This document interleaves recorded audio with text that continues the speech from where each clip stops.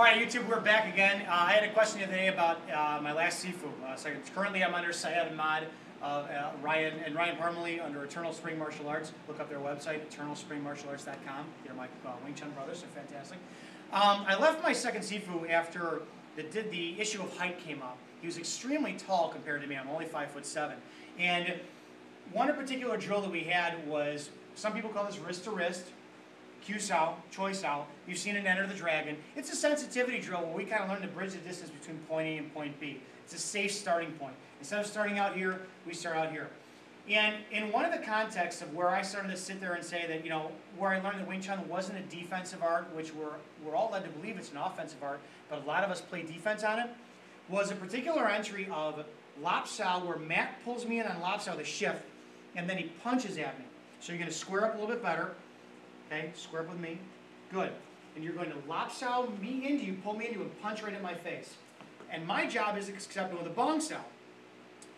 You're theoretically supposed to learn the sensitivity to where I'm supposed to be so relaxed, and a good Wing Chun guy, as he lops in, pulls in, can step in and pick that up. Well, if you look at this, the issue I had with this back then was the fact that this is a defensive concept, and Wing Chun is not defensive. And I kept getting my ass kicked. I get popped in the mouth every time. You lop and pull me down a lot. How do you wind up defending against that?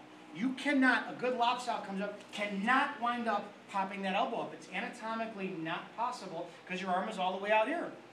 So I thought, I'm shorter, I'm smaller, I have to get in, and Wing Chun is an offensive art based on attacking. So what's the most logical thing to do when somebody's engaged on something? He pulls in, punch, step in and punch.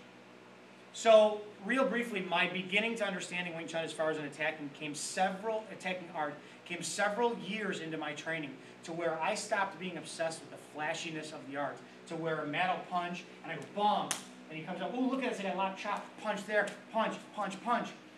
It's the punch. The centerline punch in Wing Chun is essential for everything. The Yuma that we put into it, that shift, that elbow energy, that power with the step, coming in and driving it in, that is going to be what we're looking for in everything. That first punch has got to be everything to bridge the gap between us and them, and then where our Wing Chun lies. So again, if you're training Wing Chun, one movement is better than three. So when you think about it, Matt punches, instead of 1, 2, 3, why not he punches? 1. It's got to be your Wing Chun. If it's not enough, come in for another one. Come in for another one. Your punches have got to have those power on them. Okay? So it's just a question someone asked me as far as, you know, what's been the history of my lineage and my Sifus I came from. It's on my website, www.izotacticalcombat.com. You can see my lineage and my history in Wing Chun. And that's my thought on that. Thanks so much. We'll see you on the next video.